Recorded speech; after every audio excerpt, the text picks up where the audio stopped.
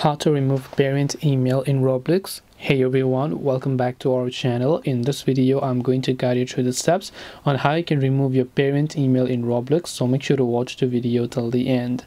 In order to remove a parent email in Roblox, all you have to do is open up your browser, go to roblox.com and log into your account. Then tap on the gear icon located at the top right hand side. Then just go to this option here that says settings.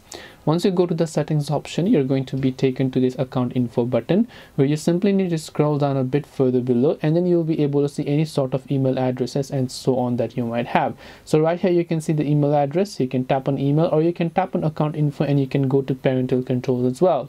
So when you go to parental controls, if your parent has basically added an email address here, you can just go ahead and remove that email address. And from 13 plus, you can actually set this to 17 plus over here, which is allowed experiences. So when you set this to 17 plus, you'll be able to enable and remove any sort of restrictions you have on your Roblox account. This way you can go ahead and remove parent email on Roblox. Hope this video was very helpful. If you have got any more questions, feel free to also leave them down in the comment section below. Thank you for watching till the very end of this tutorial, and see you soon in the next video.